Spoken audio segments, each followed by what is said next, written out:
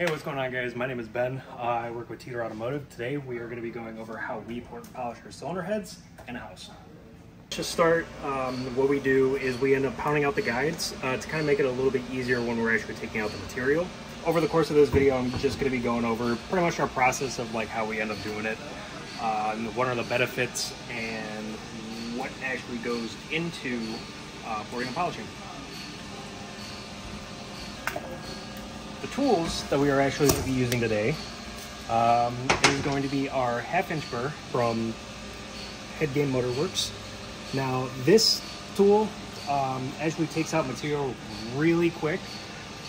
I highly recommend, if you have a spare cylinder head, something that is, you know, junk or toasted that you can't really use, I would recommend practicing on that before you decide to do it on a cylinder head that you're going to be using in your car. Goodson's cylinder head stands utilize a drop light to kind of, you know, just fish right underneath the cylinder head, so that way it actually gives us a full field of view. What I like to do first when it comes to porting and polishing is I usually like to use the tool and kind of go at the walls first and kind of just clean up some of the casting marks and kind of just bring that wall out just a little bit.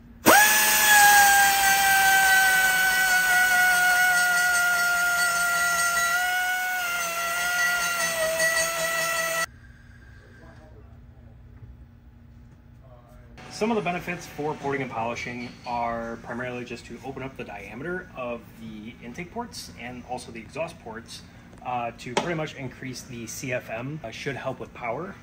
Now, the cylinder heads that we are going to be doing here today are actually going to be going out to one of our customers that is actually going to be putting these on his drag car. When it comes to porting and polishing, easiest way to do it is you basically want to use the weight of the tool itself and kind of work from back to front and bring the work towards you. And from side to side, so there's our, you know, our field of view, and we're just going to be going from side to side and kind of just bringing the work towards us until it's all blended in and there's no high spots, there's no trenches and any bumps or anything else like that. So you realistically want to make sure that the entire area that you're working with is even and as smooth as you can possibly get it. All right, so let's go ahead and put this guy back on. Put on our protection. I just took a video of the truck. And let's go ahead and do one of the ports that I haven't touched, so you can kind of get a better understanding of what I was trying to explain. So if you want to come over on the other side, so you can kind of see right here that you have that casting mark. So we'll just start the tool and see if we can clean all that up and give you a better understanding.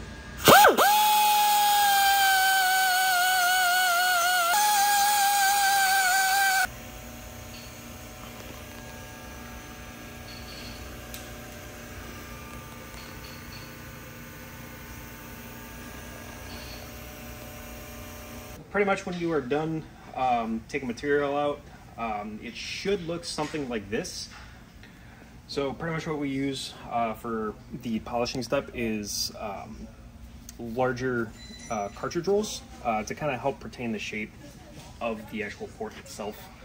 And then for the smaller ones, we also kind of move down to, you know, ones that are basically half the size.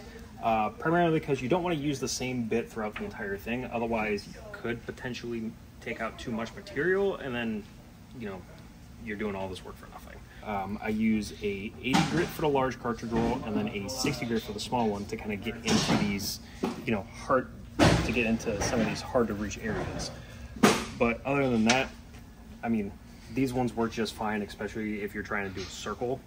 It kind of just helps retain that shape a lot better than, you know, just going at it with a small cartridge roll. It's basically going to be the same thing as when you're actually porting and taking the material out. So what you're going to want to do is you're going to want to stick to, you know, the wall, kind of like you did when you were taking the material out, and go to the other wall. And then once you see all these rough edges and everything that are primarily smoothed out, You can then move on to the next wall and then pretty much repeat that step over and over again until you're basically happy with the results.